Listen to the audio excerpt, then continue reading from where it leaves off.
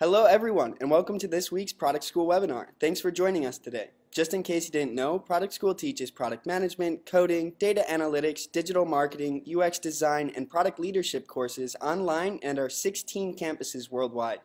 On top of that, every week we offer some amazing local product management events and host online webinars, live streams, and Ask Me Anything sessions. Head over to productschool.com after this webinar to check them out.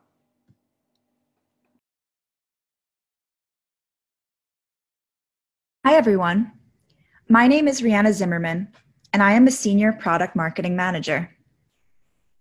Today, I'm going to talk to you about buyer personas. I'm going to teach you how you can build your own set of buyer personas for your product and also how you can use them to drive customer centricity in your organization.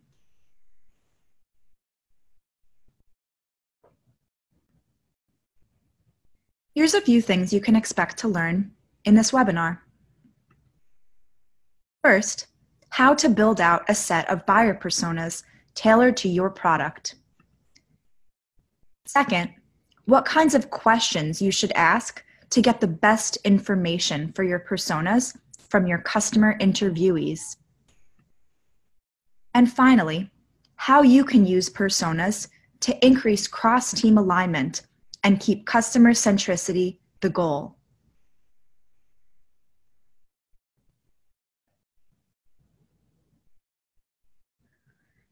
Now, let's get into it.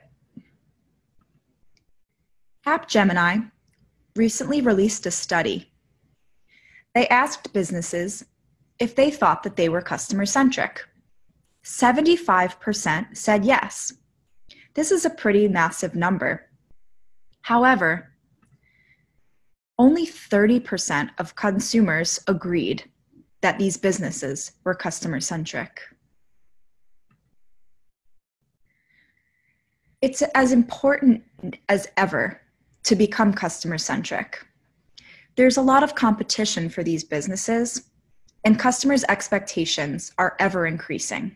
So, this is where buyer personas can help your business truly become more customer-centric.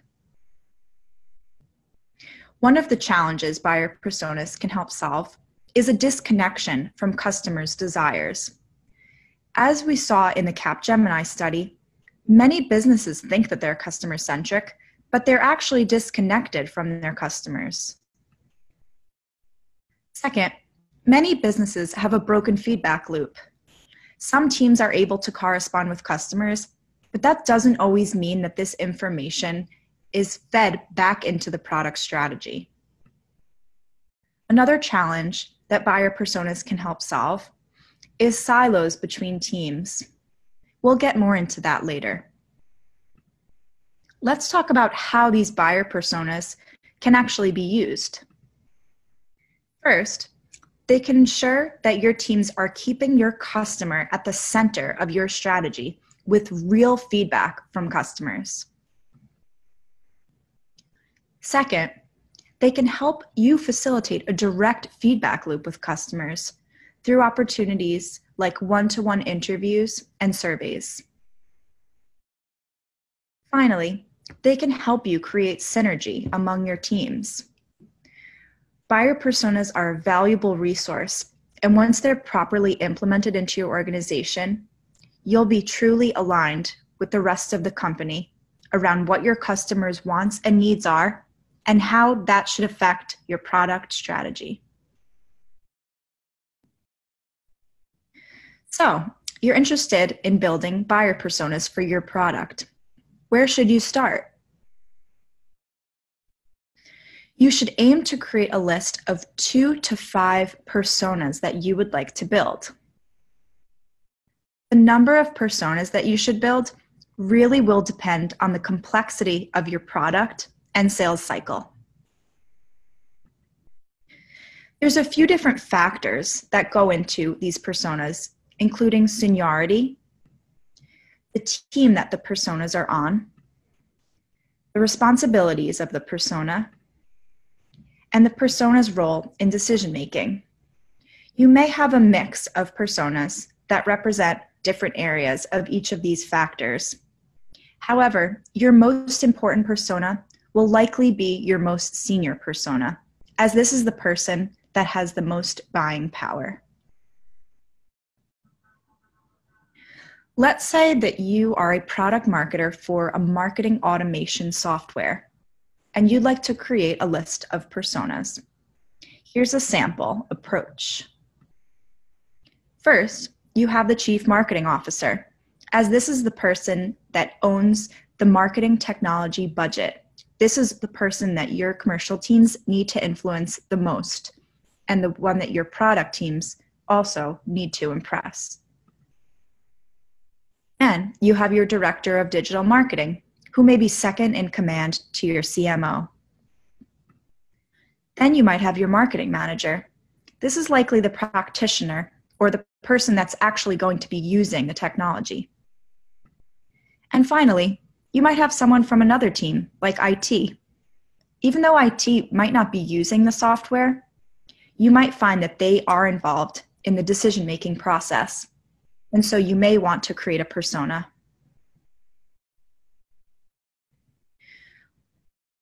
Once you've nailed down your list of personas and validated with someone from your commercial team to make sure that you're thinking of the right people, you'll want to formulate a list of questions that you'll use in the interview and research gathering process. The questions should be based upon the specific demographic information such as name, age, job-related, such as what kinds of responsibilities does this person have, success-related, such as how do you measure your success, decision-making questions, such as what kind of sources do you use to learn about new technology,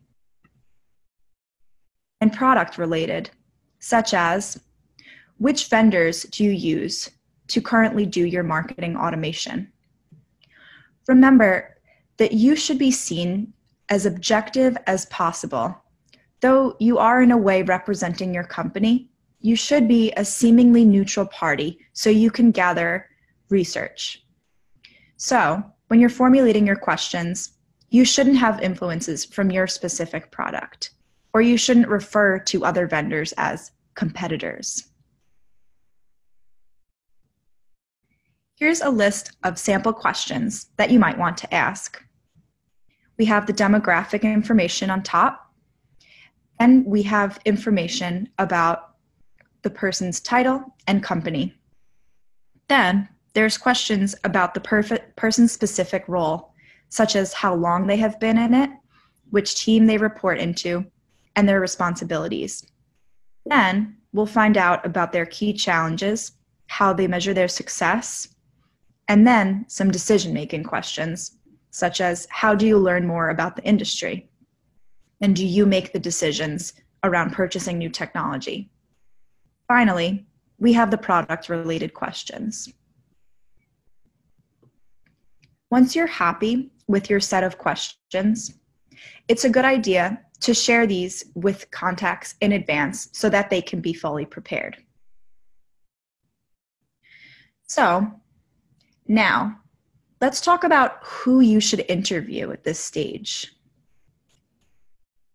Existing customers or prospective clients can make great interview subjects as they are likely the target that you are trying to reach. However, remember that you might want to be sensitive about these relationships. If you have relationships with these clients or someone that you know within your organization does, these are key. These are great gateways for you to have open conversation. You also want to find somebody that has 30 minutes to spare to speak with you. Let's talk about how to conduct these interviews effectively. When you're reaching out to this person or early on in the conversation, you should make it clear that you're not trying to sell them anything. You're talking to them as marketer to marketer or peer to peer. Ask questions if you do not understand or if you'd like more information. It may take the contact a couple of questions to warm up. So don't be afraid to ask them for more detail so you can get as much information as possible. Pay very close attention to the specific language that they use to describe their role, and make note of it. If you hear a certain phrase repeatedly in the interviews, this is definitely something that you should write down, as you should be creating a product and positioning that shows that you speak the language of your customers. You can conduct the interview either face-to-face or by video call. A phone call is okay too, but the personal aspect of having face-to-face communication may make the contact more comfortable. You should interview 3 to 5 people per persona. You shouldn't base your persona on just one person, as they may share information that is only specific to them. It's important to validate and use the proper sample size to make sure it accurately represents that person's role. After you've interviewed 3 to 5 people and you have all of your data, now you'll build out the final persona. You should compile the information into a document. It may be 1 to 2 pages, and you should be sure to capture all of the same information and criteria in each of the different personas. So, if you decide that you want to show the name, age, key responsibilities, and measures of success in your persona, they should be consistent across the board. You should highlight information that has either come up often in your interviews or something that you think can greatly influence the way your organization understands your buyers.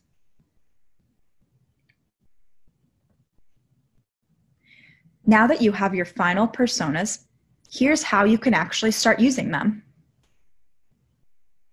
You can build product messaging that caters to these personas' unique roles, challenges, and traits. So you may have positioning that's tailored to your CMO persona and other messaging that's tailored to your marketing manager. This should be one of your first steps if you're launching a product, as this is a great way to ensure that you're truly keeping your customers' needs at the center. You should also share these personas with relevant departments. Use your discretion to determine who will care most about this information, and also ask them for feedback. Think of your personas as living, breathing documents. They will evolve over time, so you should be open to hearing from those who are experts on your customer to validate if your personas accurately represent your customers. Finally, here's where you can truly drive customer centricity. Map out the decision-making journey for each persona based on the information you've gathered. Then, you can activate different teams to create personalized experiences for each persona, whether it's on your website, through content, or through the product itself. You can ensure, using these personas, that these things speak to that specific persona. So, after you've truly activated these personas in your organization, what can you expect? First, your product and positioning should truly resonate with your customer. This means a few things. First, your sales teams will be able to close more deals. And second, your customer will be happy using your product, and they'll keep coming back for more. Next, you'll no longer need to do guesswork to understand your customer's needs. You'll know that your personas have influenced your product and your positioning, and you'll know that their voice is truly captured in these personas that you've built. Finally, your teams will leverage your personas as a source of truth. Once you've been able to roll out the personas and leverage them in your organization will have trust in the fact that you understand your buyers and you know who you're selling to.